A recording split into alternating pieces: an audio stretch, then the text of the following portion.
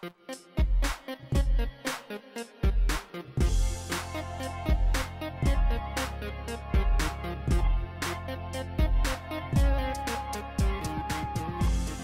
what's going on, guys? Welcome to my tutorial in Adobe Edge Animate CC. In this tutorial I'm going to explain what a trigger, a label, and an action is in Edge Animate. So let's get started. The first thing I'm going to do is select this text tool and I'm going to type in play. That way when someone selects this, they're going to play the animation. Now at the beginning of the timeline I'm going to press Ctrl T and we're going to select stop. That's a trigger. Ctrl T stands for trigger and we're going to close that out. The next thing I'm going to do is come over here to the timeline, Control L, that's for a label, and we're going to type in animation. Now the reason why you want to create a label on the timeline is because you're directing someone to this area on the timeline. So let's think about that. Let's scrub to the beginning of the timeline, right click on the text, open actions, and we're going to select click, then play, and then in quotations, animation.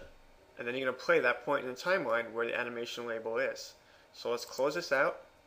We're going to add the pointer finger, so when somebody rolls over this button, they're going to see the pointer finger. So now over here in the animation, we're going to take this ellipse tool and we're going to create a circle. And let's add a gradient here, and we're going to select a radial gradient. And also we can select a different hue if we want to for the ball. First thing that we want to do is select the keyframe right here where animation is. We're also going to select the keyframe for the width and height. And then we're just going to move this ball down.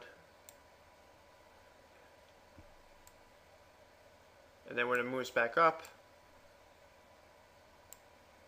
we're going to make this 121.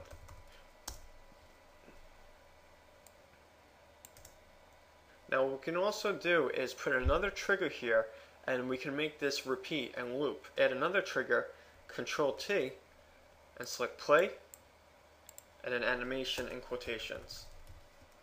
So now what's happening is that this ball is just going to keep looping over here, just like this. It's going to look like a bouncing ball. So let's test this out and press Control Enter. That's the play button. We're going to select that. And there you go. There's your bouncing ball. Now some of you might be asking, how can you put a stop button there? So let's close this out and let's try that. Let's go to the beginning of the timeline and we're going to type in stop. Control L. And let's call this stop. Now we're going to right click on the stop button and select Open Actions. Click. Play. In quotations, stop. And we're also going to put a cursor here for the pointer. So let's test this again. Control Enter, play,